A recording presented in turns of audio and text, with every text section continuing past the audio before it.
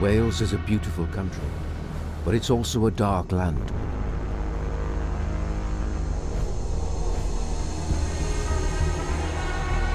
In this series, we joined retired Chief Constable Jackie Roberts as she revisits some of the country's most notorious murders.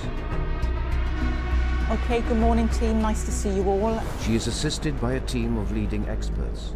Together, they will apply modern policing techniques to examine a series of disturbing murder cases. These include cold cases, the reinvestigation of which may lead to the identification of a prime suspect, and solved cases that are considered landmark police investigations which continue to impact on the way murder is detected in the UK today.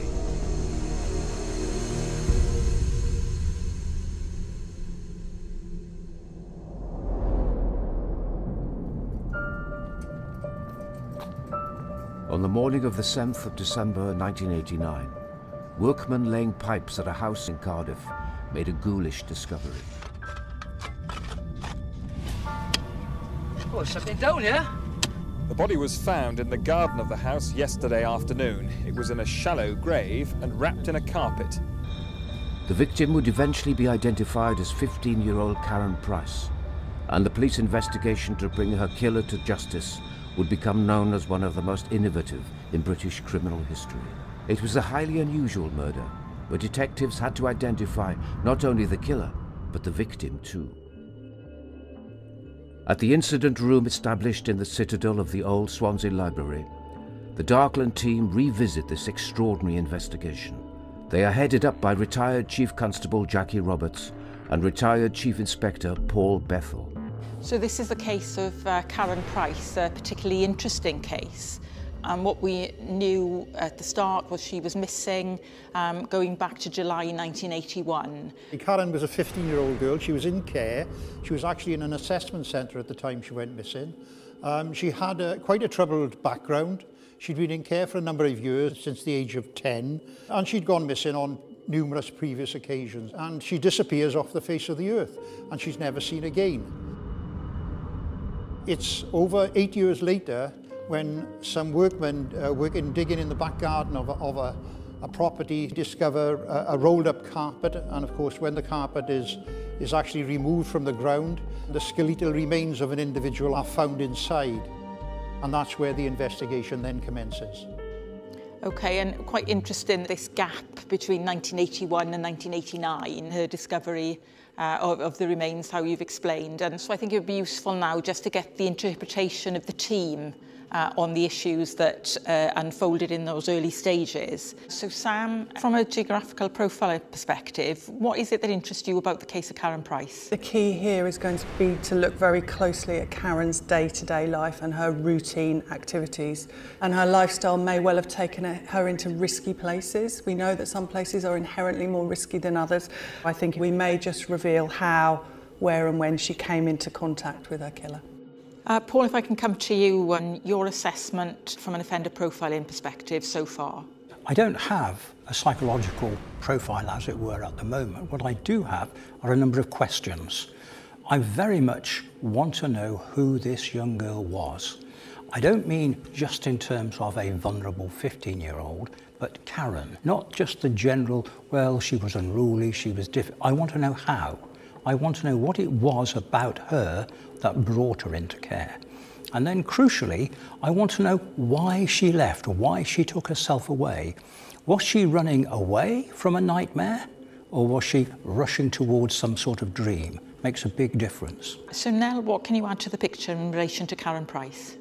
Well, there's a slight overlap between what Paul's going to be looking at and what I'd like to look at, in terms of I'd like to look at the historical context. I'd like to look at Karen in 1981, what life was like for a child from her background and, you know, with the vulnerabilities that she had, and therefore how she could disappear seemingly without trace, without people kind of fighting for her story to be, you know, front page of the newspapers.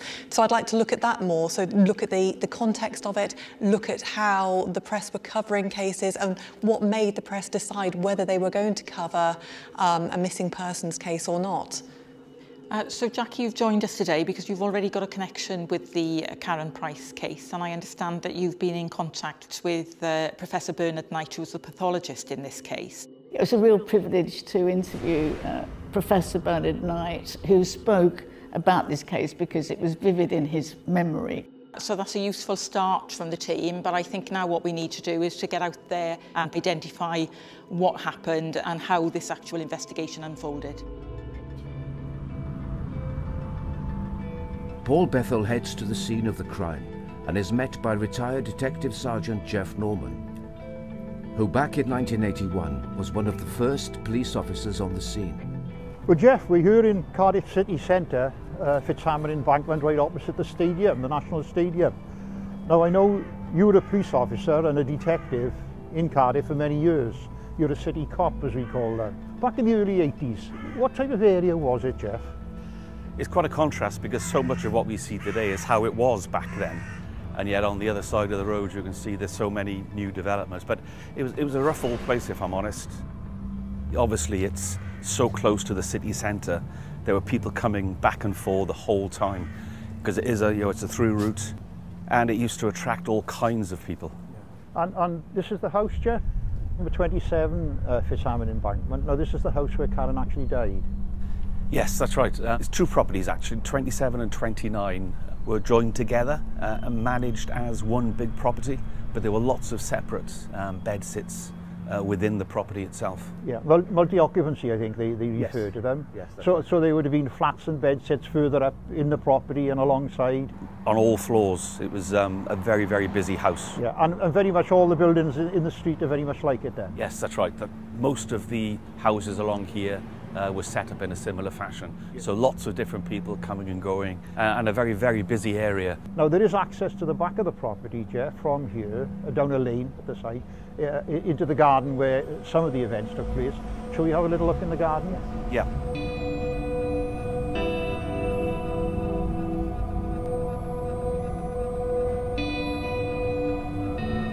The remains of body were found just before Christmas by workmen renovating a terraced house opposite the National Rugby Stadium in Cardiff.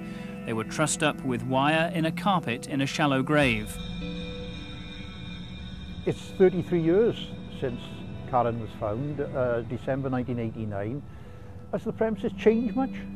Yeah, it's very, very different to how it was on that evening. You didn't have this concrete hard standing that is here now. Laying pipes or something, or some sort of sewage works going on, that type of thing? Yeah, they were renewing some of the waste water pipes and what have you. And it was the workmen, of course, who made the discovery. And of course they're using diggers. Yeah, they hit an obstruction, obviously went to see what it was, and that's when they decided this doesn't look right, and called the police. Yeah.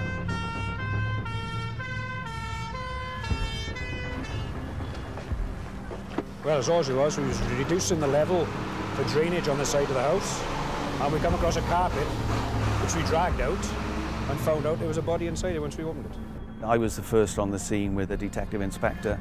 By that point the carpet had been unfurled a little bit, and immediately you could see there were bones, and it was obviously highly suspicious. So we decided we need to stop. There was evidence to be gathered, and the usual scene preservation kicks in. And that's when we start contacting scenes of crime and forensic scientists. I mean, little did we know at that point what we were dealing with. So, and you can never second guess what you actually are dealing with. And that's why you need to get those experts in to do that work for you. And that's when the investigation starts. So did anything particularly strike you about the location of Karen's remains? Yeah, I mean, what was particularly striking was the fact that where the bundle had been found was so close to the property. It was literally 5 or 6 feet away from the back door of what would have been, in those days, the basement flat. And that seemed to me to be quite odd, because it's quite a large area. It could have been buried anywhere within this area, but somebody had chosen to put that so close to the property. But when I think back to the events of that evening and the impact that has had, not only on my career, but the advances that led to in investigations nationally and internationally. The techniques that you use. The techniques, the different ologists that became involved, some of which I'd never even heard of, all of whom were used to assist us in the investigation. South Wales police were now faced with a double murder mystery to solve.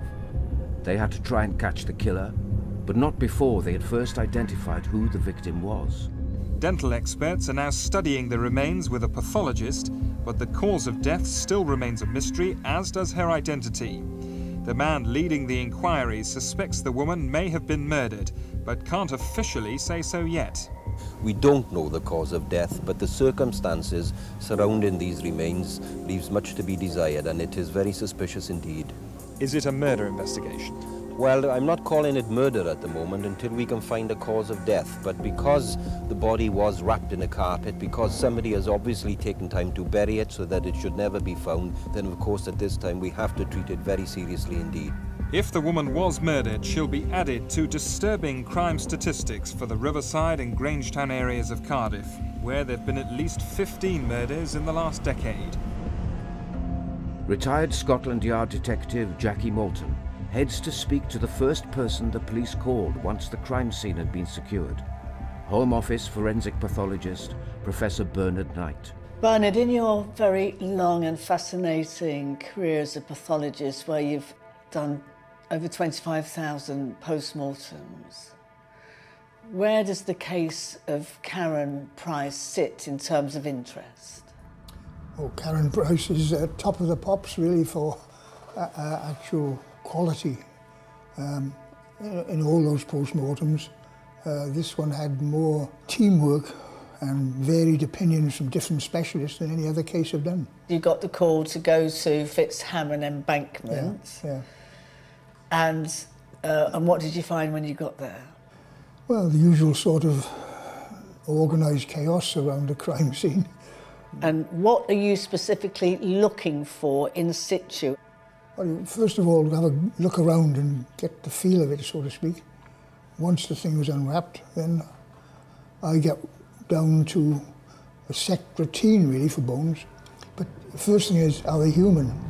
And this obviously was. The second thing is, male or female? And just a quick glance, the pelvis and the skull. In situ, you could tell in situ. Yeah, sure. And then age, well, at the scene I couldn't tell much, but I could see that the bones were not totally fused at the junctions of things like knees and elbows and whatever, which means it's a young person. I made a sort of inspired guess at about late teens. And the next thing is hair. There's some hair there which is fair. So it's a girl, probably in her late teens, and with fair hair. So that's the first, even at the scene you can do that much. Okay. What's your next step? Because obviously you can't find the cause of death, can you? No, I mean, if she'd been shot through the head, or a head beaten in, or stabbed through a bone, one could tell. But as there was nothing except bones, some people make a lot of fuss about the hyoid bone in the neck, which can get broken in strangulation. But she was 15, and it doesn't break, it just bends. So I had no data to work on. Back in 1989, the autopsy on Karen's remains brought the police no closer to identifying her. If the case had been investigated now, detectives may have turned to a modern policing tool for assistance: geographic profiling. Just looking at the map here from, again, your expertise, what is this telling us? So this is unusual because for a long time there was no murder investigation until her body was discovered. So we had no location to base an investigation. So the first thing to say is, and it's not covered on this map centres very much on Cardiff city centre for a reason which I'll come on to, but she did actually go missing some way further north in Pontypridd, where she was at an assessment centre. But her activities, we know through looking at her lifestyle and what she enjoyed doing, she spent a lot of time in Cardiff city centre, often in public open spaces. If you actually look at the map there, what you'll see, the green circles there, are locations we know Karen frequented We've got the railway station where there was actually a bus station there where she spent a great deal of time along with other young people. She spent a lot of time in spaces that probably were quite risky places because they were quite transient, where people were coming and going. There's no real responsible owners of those locations, and so they would have brought about risk, and we know by looking at the way offenders actively search for victims that they can often be magnets for predators. So we're starting to establish her activity space, we call it in criminal psychology. But back in 1989, detectives were left to rely on more traditional methods to solve the murder. Making some inquiries into the people that lived at 29 Fitzsimon Embankment. But very quickly after the discovery of Karen's body, the police investigation found itself at a standstill. Professor Knight's pathology report revealed that the victim was a girl of around 15 years of age, and that she had probably been murdered around 1981. It wasn't much to go on, but the police now knew not just the victim's age, but height, sex, and approximate date of death. At the incident room in Norbury Road in Cardiff, a search was made of missing persons files, and they began the laborious task of tracing everyone who'd lived in any of the dozen bedsits at 27 and 29 Fitzsimon Embankment, where the body had been found. But all records of missing persons from around that time drew a blank. The hope was that an appeal to the public may bring more information. Crime historian Dr. Nell Darby heads to the archive. She is interested to learn more about how newspapers at the time reported the discovery of Karen's body, and in particular, the fact that no one came forward to identify her.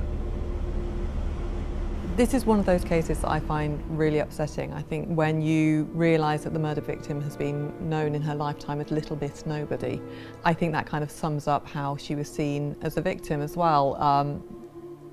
She wasn't seen as important or her life as having any worth. And given that she was a 15-year-old girl with a very troubled background, I just find it really upsetting, actually, what happened to her, and the fact that her body went unfound for 8 years. Karen is what we described today as a vulnerable teenager. She had been in care till the age of 10. She was then in a residential children's home. She had kind of regular assessment centres designed to kind of keep an eye on her, if you like, but she'd abscond from those. She was living kind of quite an itinerant life, really. You know, there wasn't much attempt being made to kind of keep her within education, to make sure she was okay. The care system certainly let Karen down.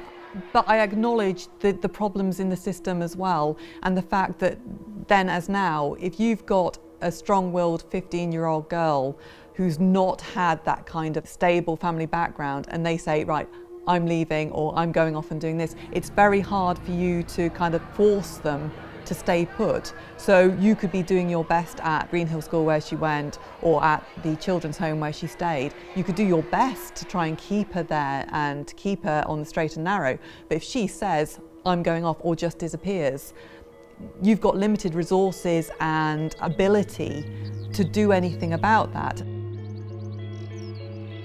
And so therefore she was left to her own devices a lot. She'd go kind of roaming around Cardiff, you know, just trying to find things to do every day. So kind of, you know, hanging out at the bus station, going to various cafes, mixing with other vulnerable teenagers. It's looking for anything to do, I think, really. Despite extensive appeals to the press, the police investigation ground to a standstill. With all the other avenues explored, the decision was then made to attempt to use a technique previously only used in archaeology: facial reconstruction modeling. The thinking was that if the police couldn't put a name to the skeleton, maybe a forensic artist could put a face to the skull. Richard Neave was making a name as a forensic sculptor. Based at Manchester University, he had used his artistic skills to recreate the lifelike faces of mummified Egyptians. He was asked by South Wales Police to use those same skills on the skeleton in the carpet. What we're trying to do is to produce a face which is going to be very similar to the kind of face that individual had when they were alive, and that when it's circulated in the right area, that somebody who knew that individual will have their memory jogged. Now, nearly 90 years of age, Richard has agreed to grant the Darkland team what he says will be his final interview on the case. Jackie Roberts heads to his workshop in Kent to meet him. So, Richard, you've been involved in forensic facial reconstruction for many years. Can you just explain to me how you became involved with the Karen Price case? It's like all these things, and the phone rings. And in this case, it was a police officer down in Wales, and they said, we have been told that you reconstruct faces and we've got a skull, and please will you do it? It's as simple as that. And they sent the skull up to the studio at Manchester University, together with the reports, which of course are critical, from the pathologist and the odontologist, giving you an indication of age and sex and ethnicity. Those are the three things you need. And it is quite a technical piece of work that you're undertaking then, Oh, really. yes, you're absolutely right. It is a technical exercise, not an artistic exercise. You've got your skull, and there's nothing you can do to change that. Yeah. And the pegs inserted indicate the average thickness of soft tissue that you are going to find at those particular points of the face, so that when you build the soft tissue over it, you are not just making it up. And I suppose in your mind's eye, you've not got any idea of what that end product is going to look like until it emerges. No, well, that's absolutely right. It's just got to grow from the surface of the skull outwards of its own accord. The one thing that we did have with Karen Price, which was not always there, was hair. So we knew approximately the length of the hair and the sort of nature of the hair. Richard, from the time that the skull was delivered to you then, what was the time scale that you were working to try and create this face? It normally at that time took about 5 days to build a face, and they wanted the reconstruction ASAP, and they took me quite literally. So I started on the Monday. On the Friday they rang up and said, "Are you finished?" I said, "Well, I'm just doing we're on our way now." They were halfway up the motorway when they rang, and they arrived that afternoon. They took a lot of photographs, and in most cases that's the end of it. Yeah. Sometimes don't hear any more about it at all. Richard Neave's artistry was now to be put to the test. Could anyone put a name to the face he'd so painstakingly reconstructed? It became the focus of a massive publicity campaign. South Wales Police took Richard's sculpture and made it available to the national press, where it featured in a series of appeals. You may not have known this girl by name, but do you recall her from the early 1980s? I remember at the time myself that it caused quite a bit of interest. There was huge media interest from all over the country. We had several phone calls, and 2 phone calls in particular named the same person. During her time in the care system, Karen had been in close contact with a number of social workers. One of the calls came from a social worker who worked at the children's home, but there was no missing person form from the social services home. So how do you link that suggestion of who she might be to the actual remains? Well, that was the question. How were we going to prove that that was who she was? And the only way we could do that, we thought, was through DNA. DNA was still very much in 89, 90, very much in its infancy. Yes, it was, very much so. And that was when we found some groundbreaking work that was being done in the University of Oxford, where they were looking to see if they could extract DNA samples from bones, which is, of course, all that we had. So you have the DNA work. I presume, did you go to see her parents? You tracked down her parents? We spoke to her parents as well. We took blood samples, which gave us the match to the DNA that had been extracted from the bones, and we now knew that that person was Karen Price. So you've now got a 100% identification. Yeah, we succeeded in our first objective, which was to identify that person. And that really was shocking, that nobody had missed her. Why hadn't somebody missed her? Why hadn't a call been recorded somewhere to report her missing in the subsequent years? But there was nothing. Back at the incident room, the team explore the most striking aspect of the case and how Karen could have remained missing and unreported for so long. So Nell, what can you add to the picture in relation to the Karen Price case? So today it seems kind of unheard of that you would get a girl of her age going missing and then not to be this kind of flood of press stories, of media coverage, you know, and a kind of a fight to find her. And you see that with recent cases where families go out and put up posters, or they'll kind of do a press conference on the anniversary of a child's disappearance. If you haven't got that kind of stable family that are going to do that for you, what happens? She did not have people fighting her cause, so the press didn't know about her in order to write about her. Karen was 15 when this photograph was taken, a few months before she disappeared. She'd been in care since she was 10, but in July 1981, she absconded from the Maesa Eglise Assessment Centre in Pontypridd. Very little is known about what happened to her from then on. This is Big Asty's Cafe, just in front of the bus station. Did you eat here in the summer of 1981? When Karen had run away from homes before, and she'd done so several times, she often came here for a coffee. Social workers who had worked with Karen had helped identify her, but her killer was still at large. Once again, the police turned to the media for help. The investigation took yet another bizarre twist. Hey, I knew her. A Cardiff man watching one of the TV appeals called in to say he had once been a friend of Karen's. I used to hang around with her. Detectives are very anxious for any help they can get from anyone. This man was Idris Ali, one of the men who played a part in Karen's death.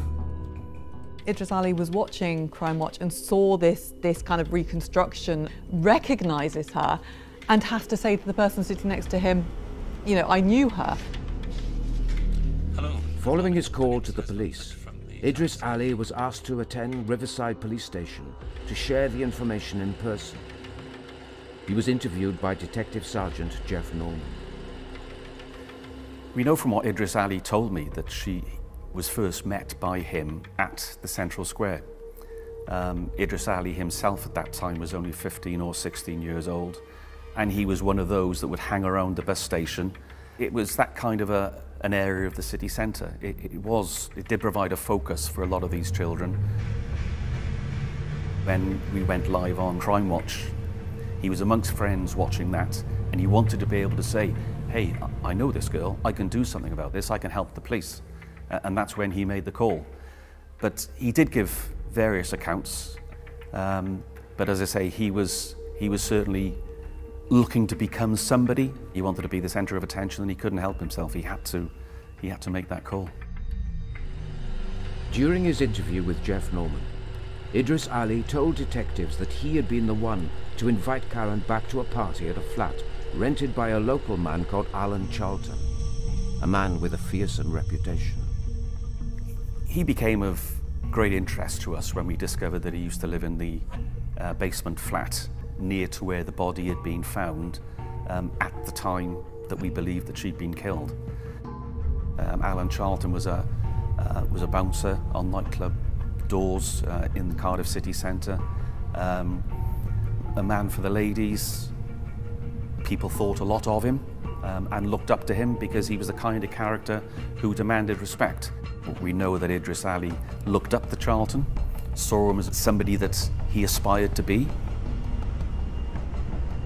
Alan Charlton was having a party and he wanted some girls to come along.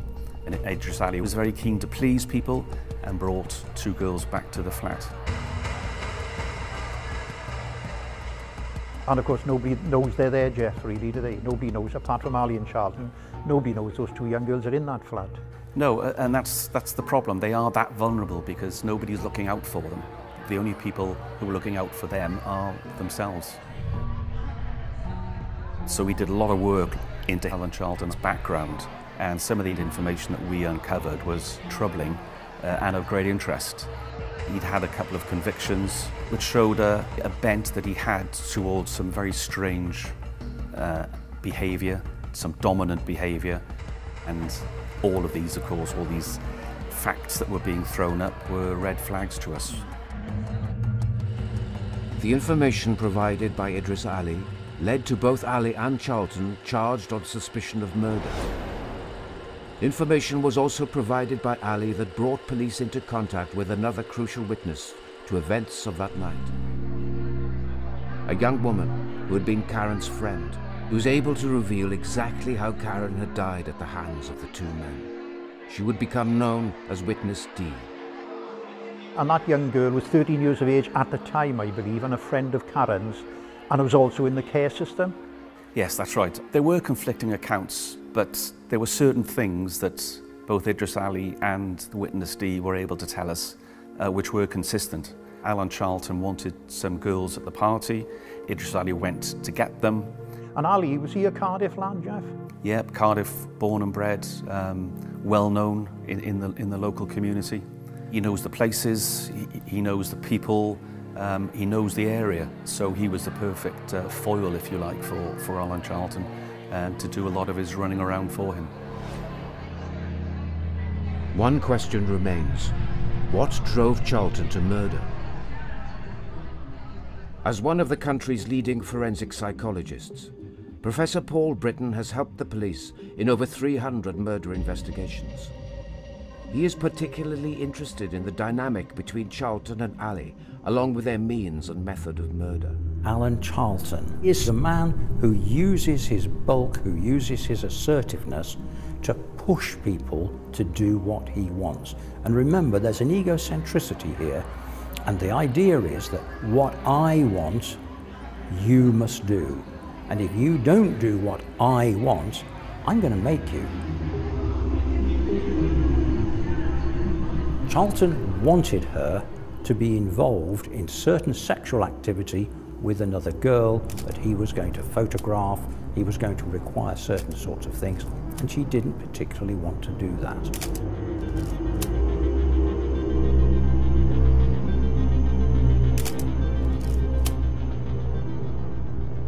And if there's one thing that Charlton can't tolerate, it's resistance, because that threatens who and what he is. And it was when Alan Charlton spoke to Karen to ask her to take her clothes off, because he wanted to take photographs, that she resisted.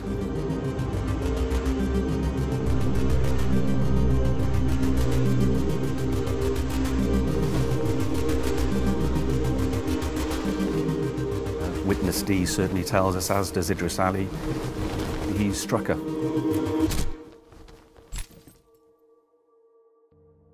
And as a result of that, she never moved once she'd hit the floor. So it was clearly quite a frightening blow that Charlton had rained on her. Whilst I'm surprised at how much information we did manage to uncover, it's also quite clear that we only have the account of Witness D and Idris Ali as to what went on in that room.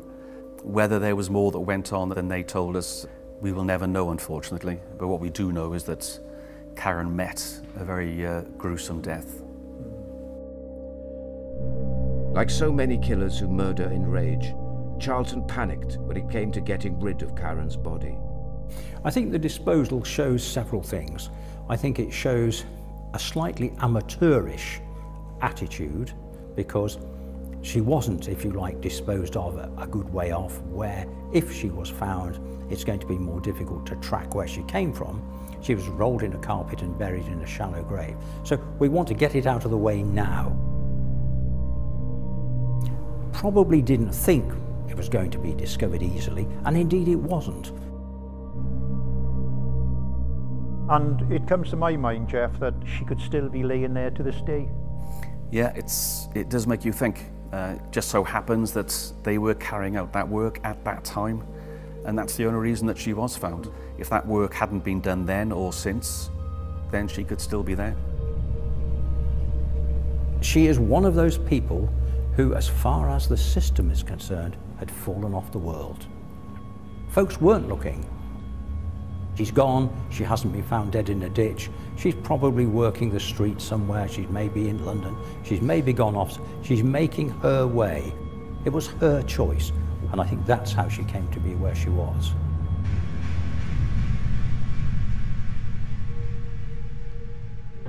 The accounts of that fateful night, as provided by Witness D, would see both men committed to trial. In March 1991, 10 years after Karen's death, a guilty verdict was returned against Charlton and Ali. Charlton battered her to death because she wouldn't agree to nude photographs being taken. The judge, Mr. Justice Rose, said the precise details of what he called this appalling murder would probably never be known. He praised the police for carrying out a complex and difficult case. Charlton was given a life sentence for the murder, but Ali's lawyers immediately challenged his conviction. After the case, Karen's father said he was very pleased with the verdicts. The whole affair had been very difficult. We thought she was married and had her own family, and thought no more about it until this case came to light. But it's been sad for the family. At least that she's at rest and at peace, and they got what they deserve. Whilst being held in custody, Ali's lawyers launched an appeal. Idris Ali's murder conviction was overturned by the Court of Appeal, but today he was given a 6-year sentence for manslaughter. The expert opinion not given to the trial jury that his lack of intelligence lies within the bottom 5% of the population, bordering on a mental handicap. Ali would serve just 3 years of his sentence before being released for good behaviour. The Darkland team regrouped to share their thoughts on this landmark murder case. We know Alan Charlton and Idris Ali were found guilty of a murder and manslaughter.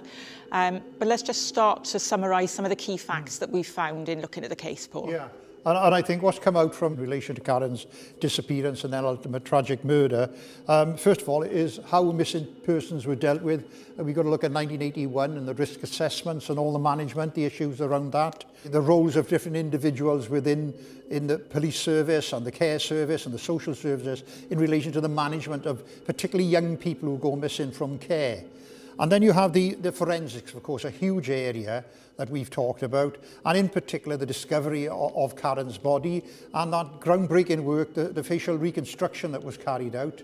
And that links in with the great partnership work that went on between the police and the media, you know, and how that worked and how that led to the discovery and identity of Karen herself. It's such a sad thing that she was basically forgotten about for so long, that she didn't have this kind of strong supportive network of family and friends who could fight for her and kind of keep her story in the press once she'd gone missing, or even highlight that she'd gone missing. So you have this long gap of 8 years before this 15-year-old is finally found and gets some attention in the press.